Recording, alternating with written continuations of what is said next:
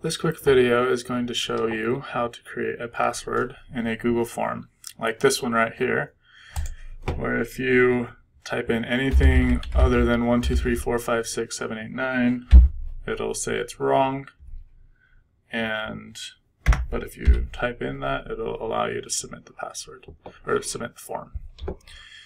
So, if you open up Google Forms and open up a blank form, and let's say you are creating a quiz for people to take, and you want them to be able to, want to make sure that the people taking it are the correct people. If you title the quiz like quiz 12 or something, and then this will be the password. So you can name this next question password, and then you need to be able to type it in, so you need to change the type of the question to short answer. If you left it like this, they could type in anything, and that's why we need data validation. So down here there's 3 dots in the right bottom hand corner, and if you click data validation, these extra options show up to use data validation. So you can either restrict it to only numbers, you can restrict it to enter text, or you can restrict it to only be able to enter certain expressions.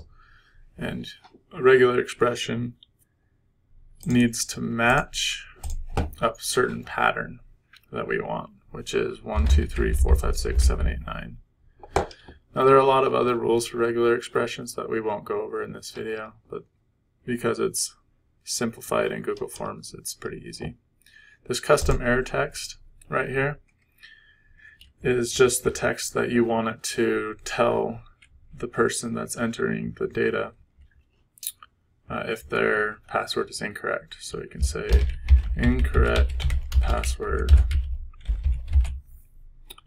And then right here we need to click required, because if this question is not required, they'll be able to submit the form without answering the password. So this is the first section.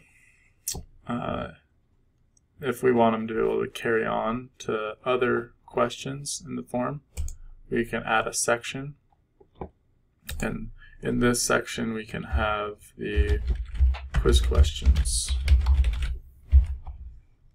and then you add multiple choice questions like Jack and Link went up the hill, and you can say, was it Jill? Was it John?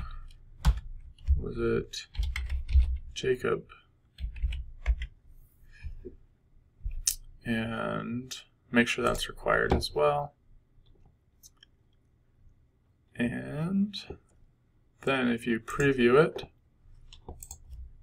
you enter in the right password, click next, and then you enter in your answer, click submit. It says it was recorded. Then if you go back to your form that you were creating and look on the responses, you'll see that one person took your form, took your quiz, and that one person answered Jill. If you click right here, you can create a spreadsheet with these answers and see the answers that everyone has entered in. So that is adding passwords to a Google form. I hope you liked it, and stay tuned for other videos. Thanks.